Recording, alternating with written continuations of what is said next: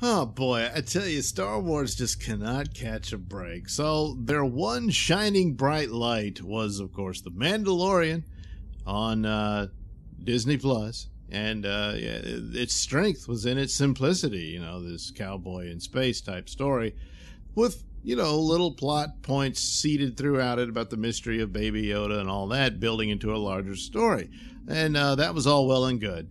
Well, apparently their star, Pedro Pascal, quit filming Mandalorian halfway through production. So, in the case of this, quite a bit of the scenes for him could be shot with another actor or in the suit, a body double, if you will, and his dialogue put in later because he's always in the helmet. But that apparently appears to be what the problem was. He wanted more scenes with his helmet off. Now, they've established that Mandalorians they're not supposed to take their helmets off in front of people.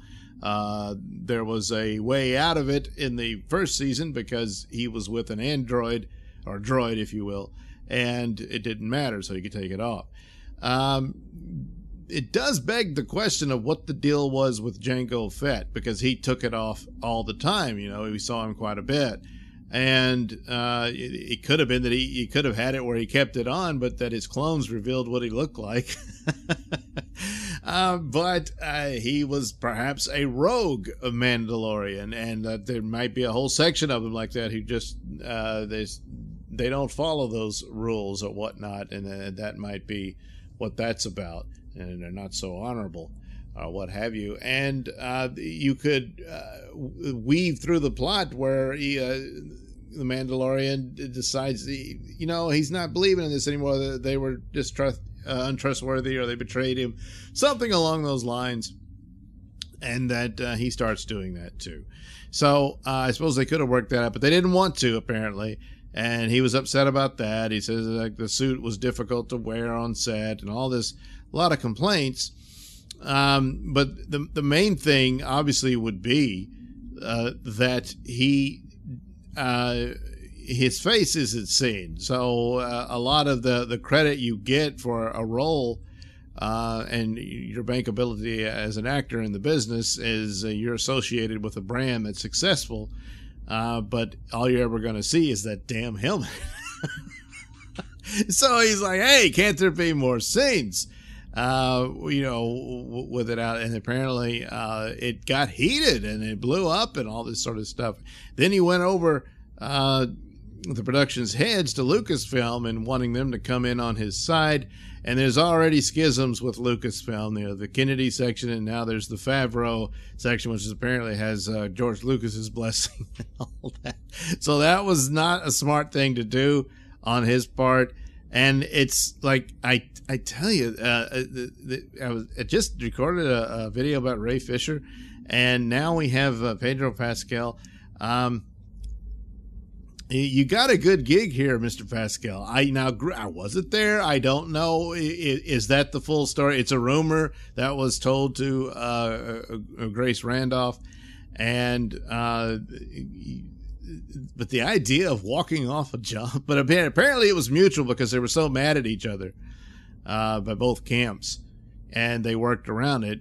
But one of the suspicions is that it may have even changed the plot of the series, where they're introducing other characters and broadening the world of Mandalorian to go in. There's been rumors about even Luke Skywalker would show up, if not in this season, a later season of the show.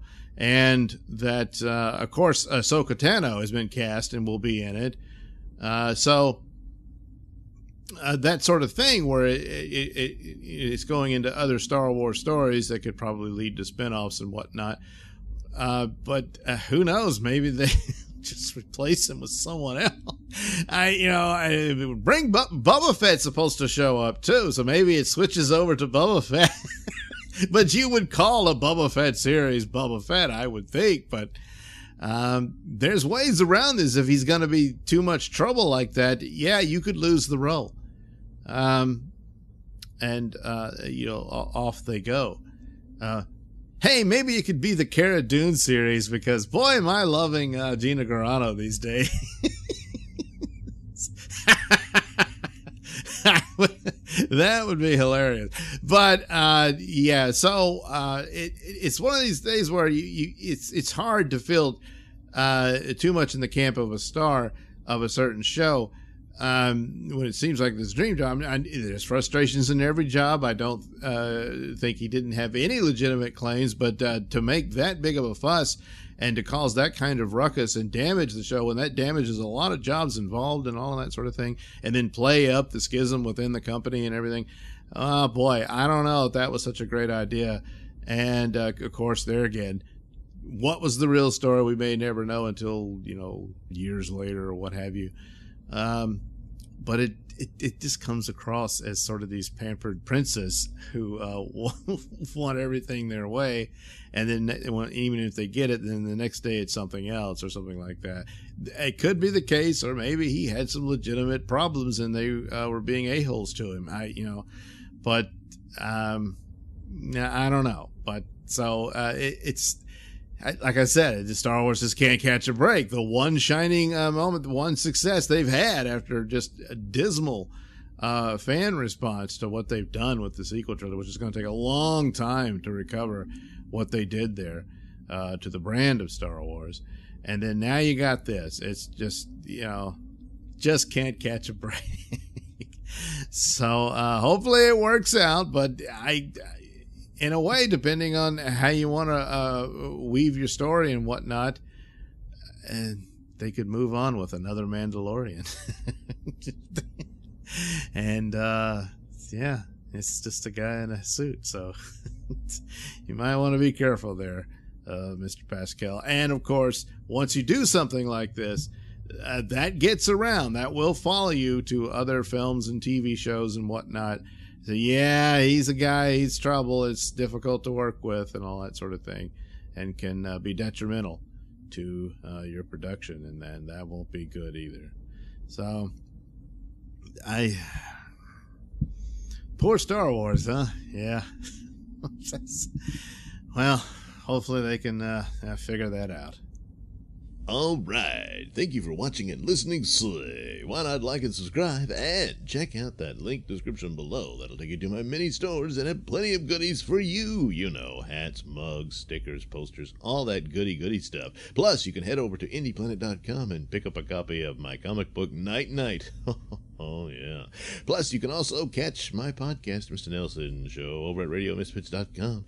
And you can also watch my videos on my channel at BitChute. That's the Mr. Nailsin channel on BitChute.com.